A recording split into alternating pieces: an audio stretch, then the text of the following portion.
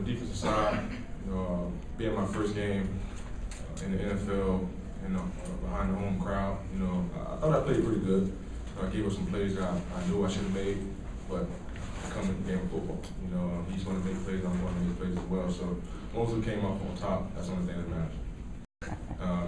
With me being a defensive back, I barely have a chance to get my hands on the ball. So that's why I love punt return so much, because I have the opportunity to put my team in a good field position, and I take that job at heart, so with me making that big touchdown and putting our team 1-0, that made me feel good. I took a little quick peek.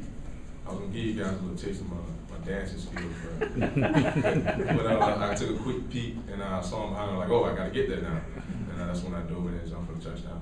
He's definitely a top-notch receiver. Like I said, I thought I had a pretty good day.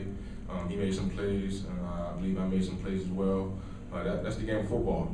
He's a top-notch receiver. I'm a rookie just coming in the NFL. Still learning the game a little bit. So hopefully next week I learn from some mistakes I did make today and come out and play even better next week.